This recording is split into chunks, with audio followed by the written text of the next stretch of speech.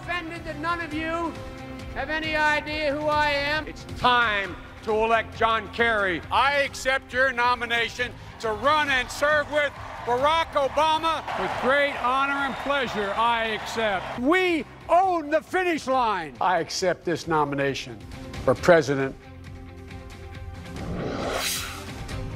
44 years of Joe Biden at Democratic National Conventions. Welcome back to State of the Union. And tomorrow we're going to see a new face as Biden passes the torch to his Vice President, Kamala Harris. My panel is here. David, what are we expecting from Joe Biden when he speaks tomorrow night? Well, I think he's obviously going to talk a little bit about what he's done, but hopefully he'll talk about Kamala Harris in the future. This is an awkward pivot, right? Because he's getting off the stage. It was not necessarily what he planned. He planned to be speaking Thursday night. But the service he can perform to her is talk about her in the future as much as he talks about himself, and let others talk about him. And we'll see. And we should note there is some new polling suggesting, also very positive for Kamala Harris. I'm going to come to you on the polling. There's the ABC News Washington Post poll that had her at 49% over Trump, 45%.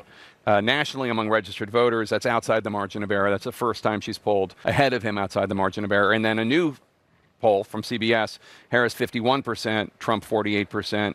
Among registered voters nationally. Again, national polls don't matter as much as the state by state, but still it is indicative of something. What are you seeing in the polls? So what I think it's indicative of is a lot of voters who had sat on the sidelines in a Trump versus Biden rematch, deciding that they want to put their name down for voting for Harris for the moment. But I wouldn't say these are fully committed folks. If you look at a lot of these polls and you compare July to August, Donald Trump's share of the vote hasn't actually shrunk by that much. And in some cases, it's stayed the same or gone up. It is Harris's numbers that look very different from Biden's. She's taking away from RFK Jr. She's bringing in some more of those undecideds. So the question will be with this convention, does she deliver a message that can secure those voters to her? What kind of a story does she tell to the Americans who don't know that much about her? They know they don't like the policies they've seen under President Biden. They don't feel like the country's on the right track, and they want to know, is she actually going to be a turning of the page in some way? Can she do that? I mean, it's true that people don't know a lot about her. And I remember in 2008, this is not meant as a criticism of either Obama or Harris, but there was a degree to which people just projected their hopes and their thoughts onto him and now her that may or may not actually be accurate.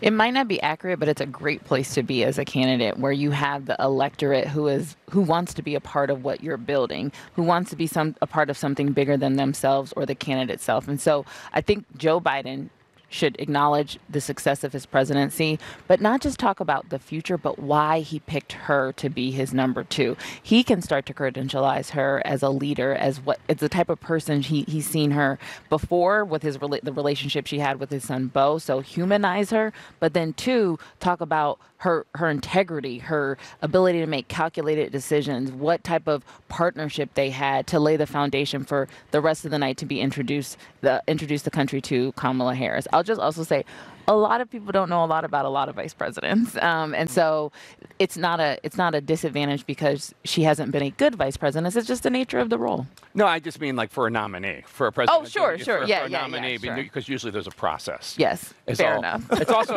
it's an opportunity for Republicans to define her, given the fact that there's so little is known. Yeah, so she's had by far the best run for the past month.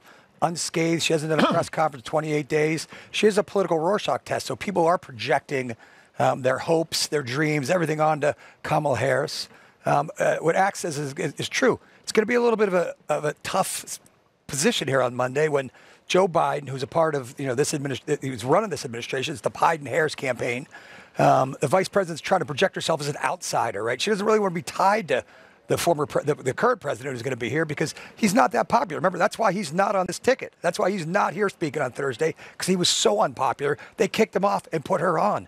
So for her to distance herself from the guy who put her here is a little bit of political jujitsu, right? And so I think that's going to be interesting to see how that plays out. And then when she starts answering questions, she's had this incredible month, and she's still tied with Donald Trump right now. And that ABC poll, he's still ahead on the economy, on immigration, on inflation. He's still ahead on Right. those factors. So anybody that thinks this is a runaway race? Yeah, there were 11 issues, and she was leading on 6. I think the thing that was most interesting about that poll was on the sort of personal ratings and favorabilities of them as human beings. Trump was 22 points underwater, and she was in plus territory. And I think that's really big. I mean, you know, people were willing to tolerate Donald Trump even though they didn't particularly like him because they had questions about Joe Biden.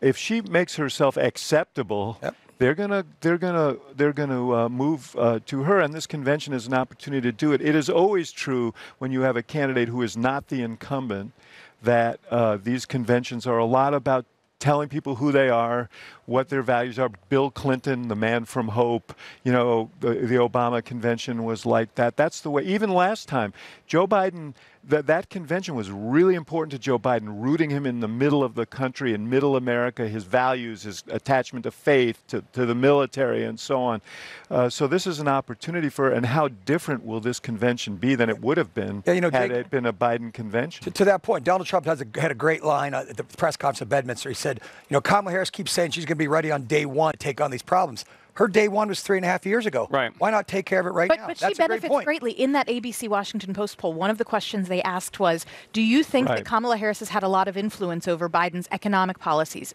immigration policies? Only a third of voters said they thought she had. And so that does mean it's a bit of a blank sheet of paper. To what extent does Biden say, yes, she was right at my side? I don't hear Trump talking about the Pence years. Right, exactly. He can't. But he's not running. Pence is the nominee. Well, I don't ask why. I don't think you want that answer. But I will just say, when you look back in this arena, I think one of the things that Kamala Harris can do, like no one else, is say, this is what America looks like. And you can be a part. This is like, we want to build this big tent party. We want to build this big tent coalition. It doesn't matter if you come from the Midwest or the coast. You can be a part of this, and that'll speak to independent voters. On that issue, Jamie Gangel is reporting that on Thursday night, Republican Congressman Adam Kinzinger, former Republican Congressman Adam Kinzinger, who's from Chicago, is going to speak and endorse Kamala Harris. I don't think that he agrees with Kamala Harris on very much,